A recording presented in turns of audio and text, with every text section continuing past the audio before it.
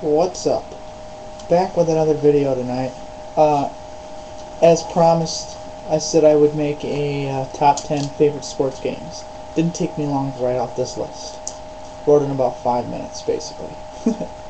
Alright, first we'll start with number 10. I played this one on the PS2.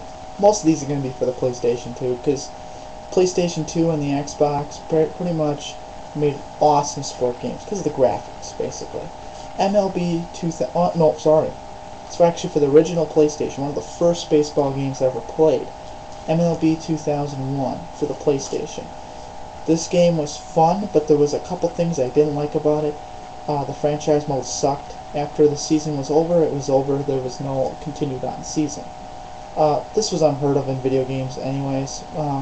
Most sport games at the time really didn't have a carryover season because they weren't popular, I guess, so to say.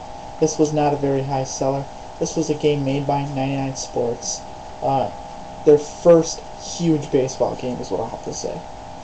Number 9 was a game made by, I think it's made by 2K. It's a baseball game. It is for the GameCube. Most people remember it on the GameCube. It was made on the Dreamcast. I think PlayStation 2 had it, and maybe Xbox. I'm not really sure. I don't think Xbox was out yet when this game came out. Well, yeah, they were because it was on the GameCube. Whatever. It's called Home Run King. This game was awesome. It had a very interesting style of gameplay, where the fact where you had to take the cursor and kind of follow the pitch. When I went on vacation when I was probably in 7th grade, there was a arcade in the hotel. They had the game Home Run King, which at the time was a couple years old already. So it was very weird to see this machine. Basically, we had tournaments, and it was a game that basically I was really good at. But I would play 3-inning games just against my friends, or even against the computer on the expert level, and I was still scoring like 45 runs. And it is a very hard game to start out with. So this isn't an easy game until you get the hang of it. Number 8 on my list, the only EA Sports game that's going to get on here, and that's Madden 99. First Madden I played. It was on the N64, and it was an awesome game because it was just basically, like I said, they didn't put a lot of effort in this game, and it proved that you didn't need to put effort in this game. It was just a simple game that you can just sit down and play. Didn't require a lot of thinking, no excess amount of work involved in it. Had a continue on season mode. You could play it until the next year football game came out. I think it was the first game to have a continued on season, and it did very well.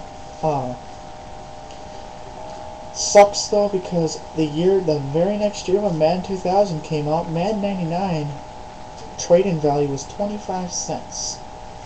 So it shows you from $60 it went to 25 cents. Because N64 games at the time were $60. Number 7 would be NFL Blitz 99, the first one. It was just called Blitz 99. And it was awesome game because this has never been done before, you gotta remember. And it had awesome graphics. The arcade game was even better, if you ever seen it at the arcades.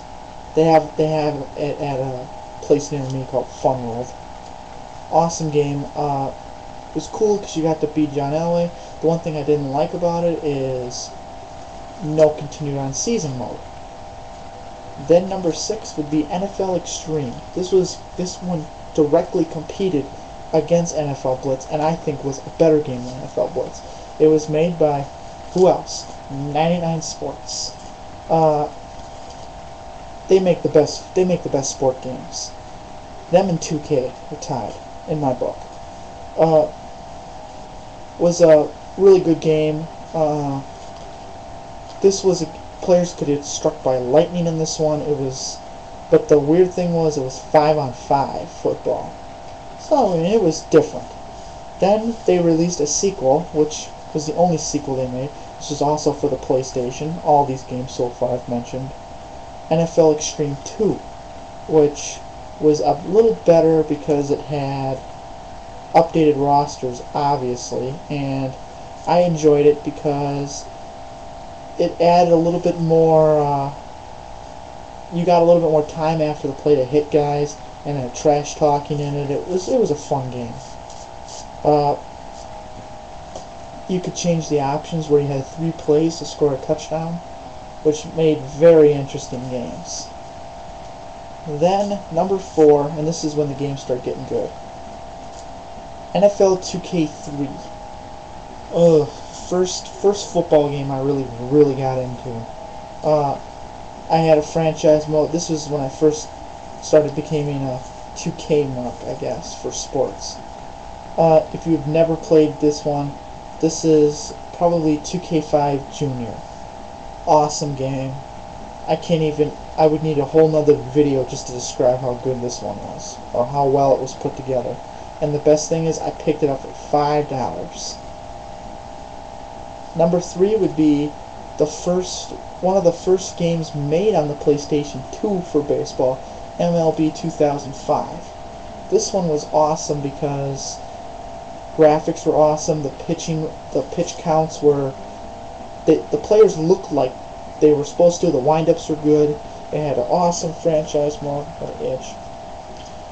And then comes into number 2, which is the game I have, one of the only ones in this top 10 list I have, and that's MLB 2007, the show. Awesome game. I know I've been saying that for all these 10, but this one steals the show when it comes. This one was well done. They put a lot of effort in this game. The only thing is, the one thing I really have to gripe with 99 Sports is you gotta have a minor league system. In all your games, you have no minor league system, and that's one thing about what was it? Acclaim Sports was really good with. All-Star Baseball had their franchise, which was another good one. Had, and they don't crack my top 10 either.